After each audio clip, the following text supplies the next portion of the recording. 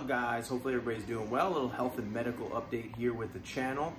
Probably asking yourself, why are you wearing a Breathe Right strip? Well, it's because I have a deviated septum. So occasionally when I sleep, I'll put these on and it actually helps. So as you can see here, if you zoom in, hopefully you can see, my nose is firmly smashed. It's been like that for about 30 years. So I decided, you know what, like my friend Raphael told me, it's easy to drive with the check engine light on. So nose broken for 30 years, it's about time I got it fixed. So tomorrow, going in, I'm actually not too apprehensive about it.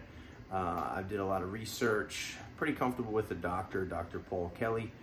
He's not only a ENT, but he's also a rhinoplasty specialist. So looks like we'll be all right.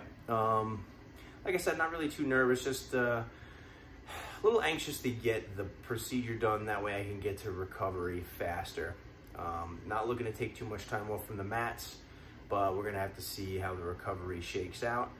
And the funny thing is, the people at least that I've asked and the stuff that I've seen online, varying degrees of, you know, day one, not bad, feel like I have a stuffy nose. And then like other people that I've seen is like saying it's the worst thing they've ever done.